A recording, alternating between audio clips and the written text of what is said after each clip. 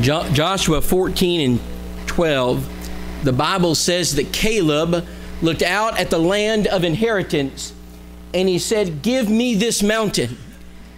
There are times when mountains look insurpassable with man, but all things are possible with God. This morning, I want to talk about the third of those mountains that seems impossible with man, but very possible with God.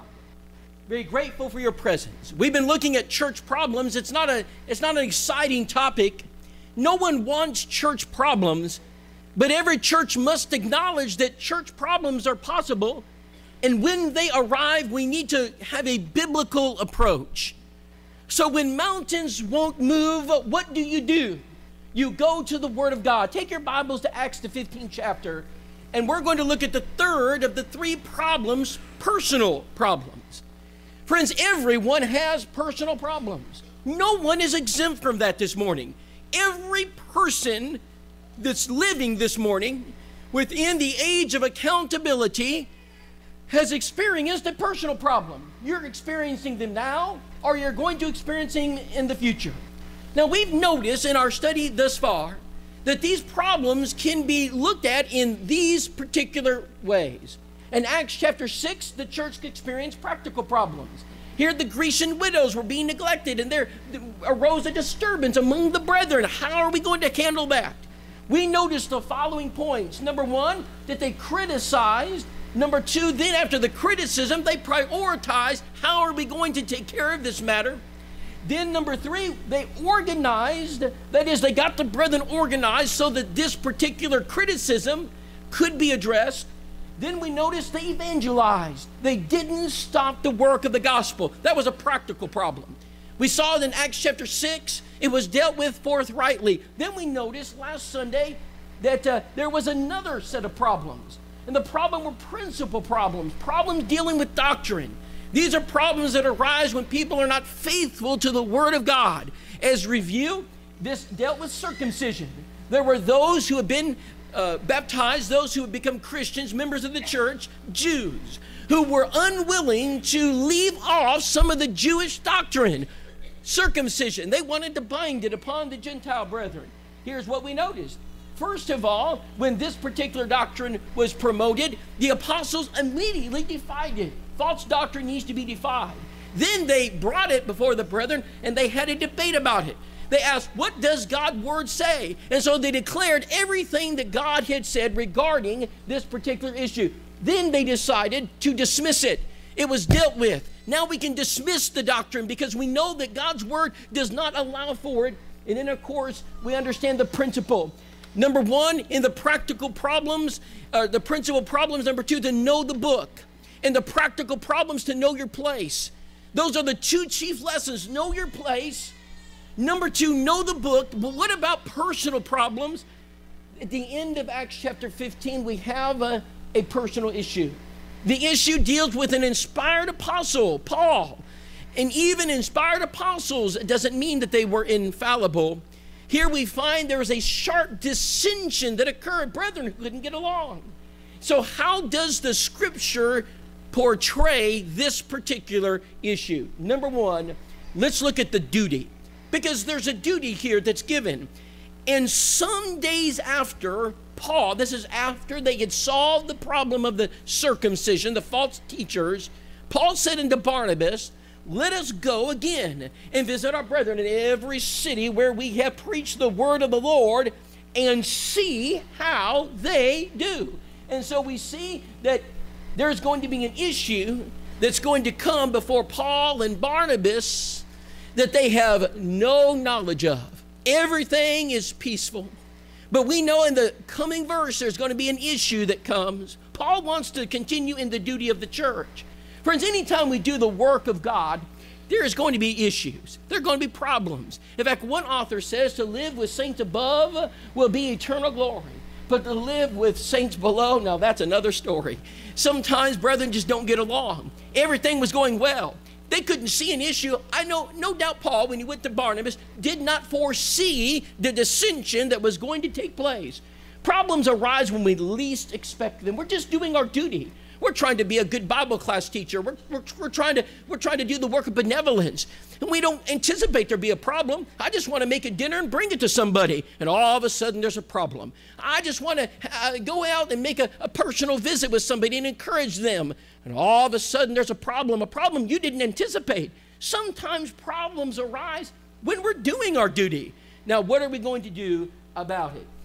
There's some investigation, by the way, that needs to take place before you do your duty. That's one of the things I think we learn here in verse 36.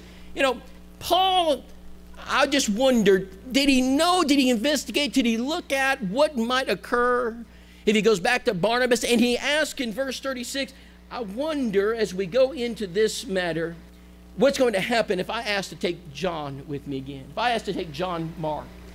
They're investigating the churches. They're going to go through the matter. But as he thought thoroughly about what's going to take place, if he asked Barnabas, and he talks about bringing John, or Barnabas asked Paul about bringing John. Well, let's look at their determination. Verse 37. Barnabas determined to take with them John. Barnabas had a rule unbending here. He was going to take John, regardless of what Paul said about it. He was determined. And Barnabas determined to take with him John. Some people, dear friends, as the scripture denotes, just don't work well with other people. I want you to look here into the scripture about personal problems. There's an analogy that was given several years ago to describe people who just don't get along. You may have heard it before. It's called the hand and glove test. Sometimes the glove doesn't fit the hand. And we're talking about people. Now, the glove may be in perfect condition, but it just may be the wrong size, maybe the wrong color. Maybe that glove just doesn't fit, and the hand may be perfect in every way, but they just don't fit together. They just cannot work well with others. Do you know there are people in life who just don't work well with others? In fact, you probably know them at work. There's maybe an individual that, and you maybe don't want to be asked to do anything because you know they just don't work well. Sometimes we don't work well with others. Sometimes perhaps it's due to things out of our hands. Maybe we're just sick. Maybe we've gone through a difficult time. We're just moody. But there are times in our life when people just don't work well with others. In fact, I'm reminded of the kindergarten report card. I can remember that little, section that says works well with others. And you get either a check or a check plus or a minus. I don't know if they still do these kind of report cards in kindergarten. Miss Sharon says they don't. But I was going to school, this was what you got. You get something like this, and then when you're in kindergarten, you get a check minus or a minus or an S for satisfactory. Y'all remember that? An E for excellent. One of the categories was works well with others. Some people just don't work well with others. Here's an instance where even the Apostle Paul didn't want to work with somebody. In fact, some people get an X in this category, and they just have never worked well with others. They work much better by themselves.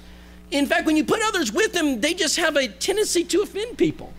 And so I want us to consider in this determination the inflexibility of Barnabas. He's determined. He's not going to take no for an answer. Dear friends, anytime we get into a position of, we're not talking about a position of doctrine, but of opinion, a personal preference, and we just determine it must be this way. And if it's not this way, you get angry and irritated and you get frustrated. You can almost count on it. There's going to be a personal problem. Because inflexibility causes problems. And maybe out of our comfort zone, maybe that's not the way I do it, but sometimes that occurs. So personal problems are a result of inflexibility. It must be my way if you want me to stay. I've known a brethren just like this. I know because of elders, and they've reflected upon this, or maybe someone's come to a preacher and said, if you don't do it this way, I'm going to leave. How sad that a person would be so inflexible. If they don't do it my way, I'm not going to be in service time at this time. It's going to be in this particular manner. And these problems begin to fester. And so it is the case that in Paul and Barnabas, even the most pious and godly of men, there's an issue that's right on the horizon.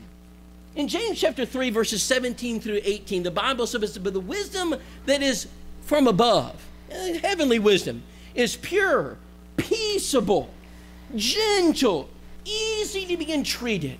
These are qualities that we should all want to describe who we are. I'm an easygoing person. I'm easy to get along with. It doesn't have to be my way. Now, certainly I have a right to have an opinion about it. But, if it's another way, we're not talking about matters of heaven or hell here. And so, easy to be full of mercy, good fruit, without partiality, without hypocrisy. The fruit of righteousness is sown in peace of them that make peace. We have to make an effort to be peaceful, don't we? We have to make an effort to sow the fruits of peace. So peace isn't an accident. Peace happens because someone has planted the seed of peace. We've tried to make peace. And so we've tried to be flexible. So when someone gets your parking place in the parking lot, this is not a time to be determined. It's not a time to get upset. When someone gets your pew and sits in, this is not a time to be determined, is it? When someone perhaps takes something that you thought was yours, or maybe it was yours, it's not time maybe to divide lines of faith. And so be flexible, perhaps, is what God's trying to tell us here. Let's notice the third point, dredging it up. So we notice Barnabas looks like he's being a little rigid here, isn't he? But what about Paul? Verse number 38, Paul thought not good to take with them who departed from them, from Pamphylia, and went not with them to the work. And so Paul brings up something that he didn't like John had done. John, for some reason, had departed in that first missionary trip. He didn't see it through to the end. And we're not told why this occurred. We don't know what kind of issue John Mark had.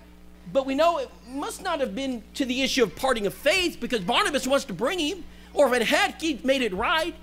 In fact, in Colossians 3 and 13, there's a passage here that perhaps we need to reflect on. Forbearing one another and forgiving one another, if any man have a quarrel against any, even as Christ forgave you, also do ye. There's a principle of forgiveness, and for some reason, Paul's not very forgiving here. He doesn't want to take John. I don't know what John had. The Bible doesn't tell us, but we know this. Paul doesn't want him to be on this trip. Is it the case in our life that perhaps someone has disappointed us in the past? Someone has said something to us that was personally offensive. Maybe even worse, they said it to our children, because when it happens to our children, we have a tendency never to forget it, especially when they're young. Is it the case that we have allowed this feeling or this thought to continue with us, not for days and months, but for years, maybe generational in families, and never have the attitude of forgiveness, never sowing the fruit of peace, never reflecting upon what James says in being gentle, forgiving one another. If a man have a quarrel against any, as Christ forgave you, forgive them. But we dredge it up. And in fact, we've heard this story so many times that we can recite it. The children can recite it. I remember when brother so-and-so. Well, you think you were there. You've heard it so often. I mean, you can repeat it word for word because you've heard mom and dad say it forever. Or you've heard brother so-and-so bring this up. And dear friends, contention and problems arise because we keep dredging up the past and we just won't let it go. Well, Paul's going to dredge it up. I'm not judging Paul or Barnabas, and I'm going to make that point here very clear. But I'm just making some application maybe to us today. Perhaps we need to let some things, let bygones be bygones. And some of these issues, we're not talking about matters of doctrine, we're talking about personal issues. When someone has just upset us in some way. And so it is, dredging up the past needs to be avoided. Look at Philippians chapter 3, verses 13 through 14. Here we're describing life and our focus on life. Where should our focus be? Paul says, brethren, I count not myself, but have apprehended. But this one thing, So I'd circle that word one if it was my Bible. There's one thing Paul says you got to get. There's one thing I do. You got to forget those things which are behind. Paul says you got to let those things go. Reaching forward to those things which are before. He says, I press towards the mark of the prize of the high calling of God in Christ Jesus. Sometimes you got to let the past go. The past hangs on to people, and sometimes your past keeps you from growing. Your past sometimes keeps you from overcoming, and it weighs you down and pulls you down.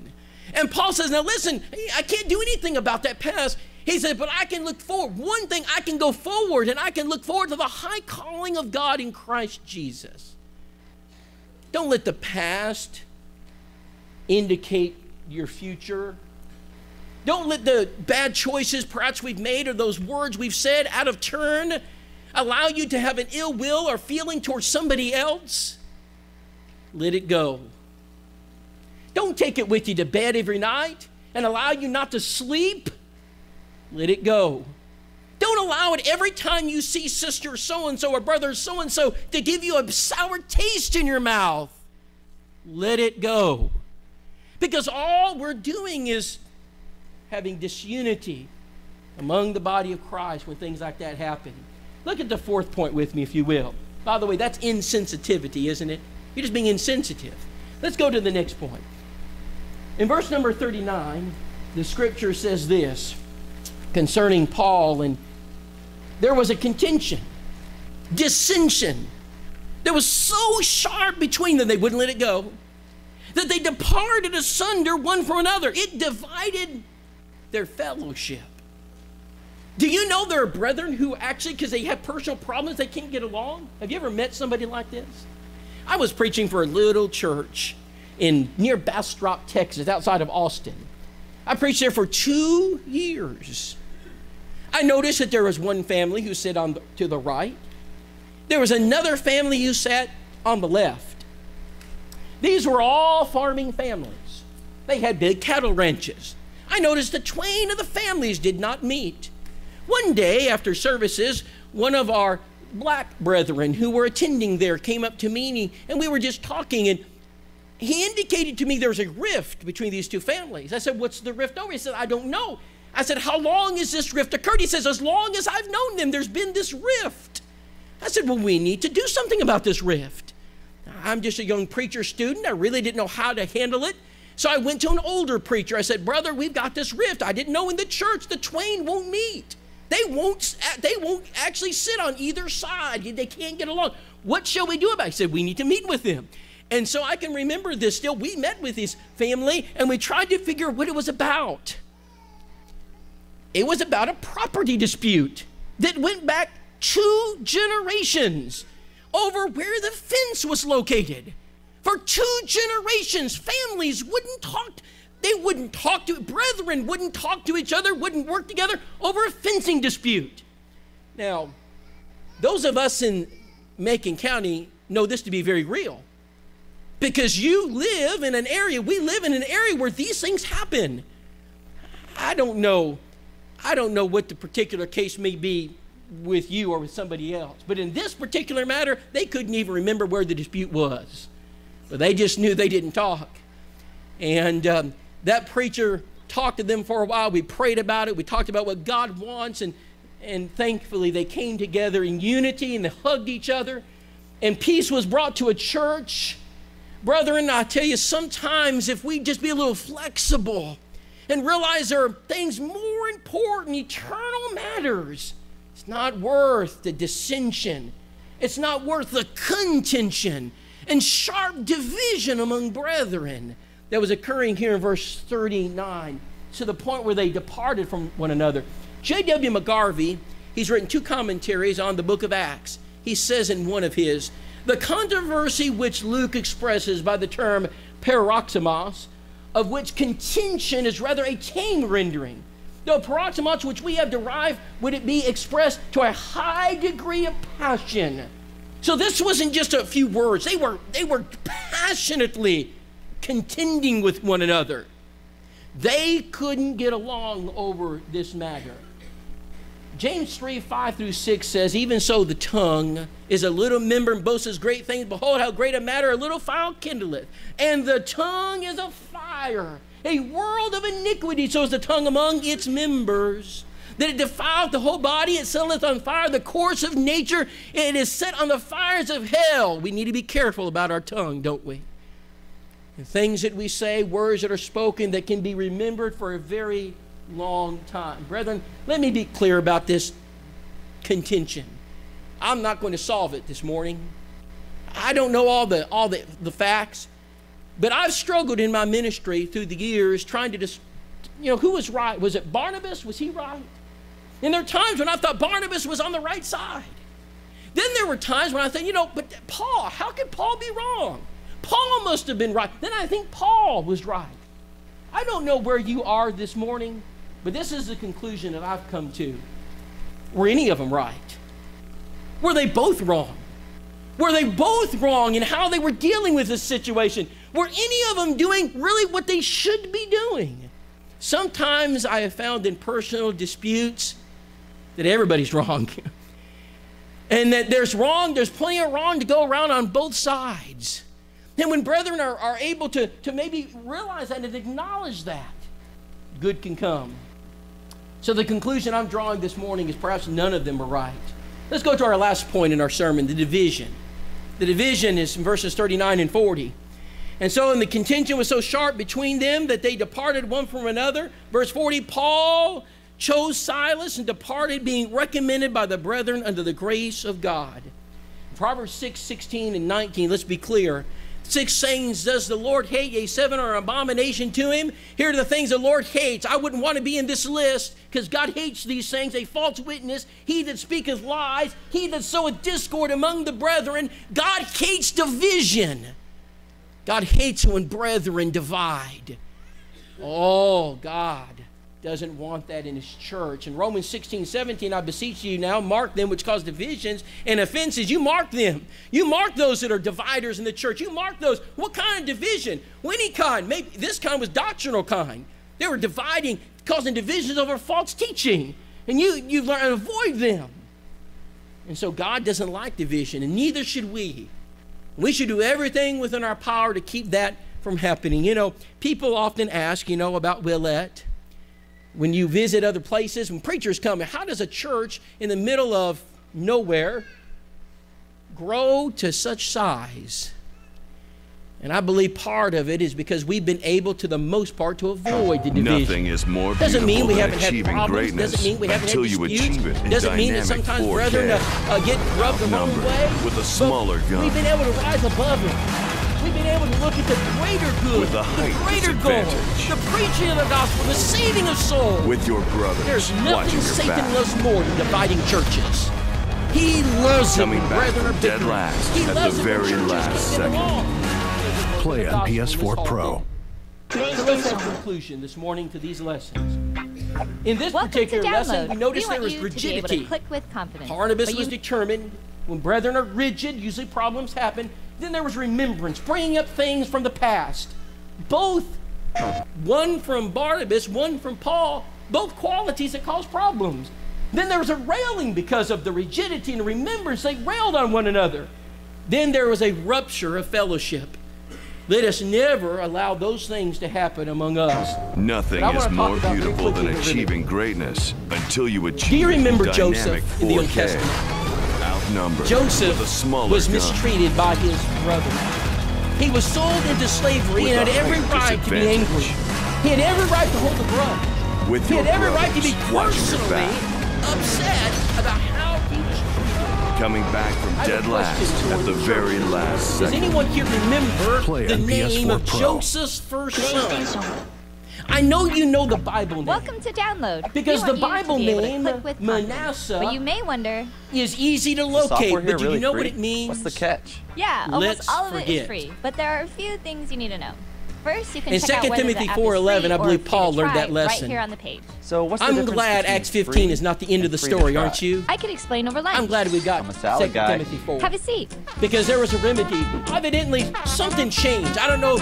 Partly Some apps Paul, give you the full maybe version some for with John free. Mark. I don't know. Maybe he was young and some of his suggested, not stable. I don't know. But some here's apps what I make you do pay know. to When get all the we features. come to the close of his life, Want some Paul chicken, says this, some avocado. only Luke Everyone is loves with me. croutons, and, Look at this. I'm gonna need a fork. Take Mark, Free to try Bring him means with you me. try before you buy. for he's profitable to me salads for for days. ministry. All right.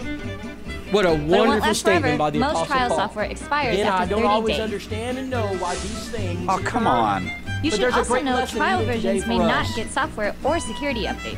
Brother, we need to know our place in that. Strawberry too? We need to know the book. Now that you in Acts understand free 15. software, click The with end of confidence. Acts 15, Thanks, all download lady. I'm always going to give you ways you want. That's a hard lesson to learn. But when we learn that lesson, we'll be much more peaceful people. We've studied church problems. We don't want those problems here. That's why we study. We're not doing it because we think there's a problem, but we know there's going to be. There has been. And when it comes to those, let's classify them as the practical, principle, and personal.